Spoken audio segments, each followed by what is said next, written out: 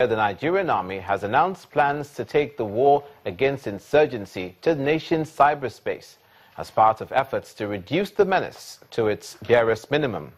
Addressing a news conference in Abuja ahead of the Nigerian Army Day celebrations, the Chief of Army Staff, Lieutenant General Tukur Buratai, says the insurgents who have been heavily decimated are engaging in a cyber war in order to discredit the efforts of the Nigerian armed forces. He says the army remains resolute in fighting insurgency in order to restore peace and normalcy to the northeast and other parts of the country.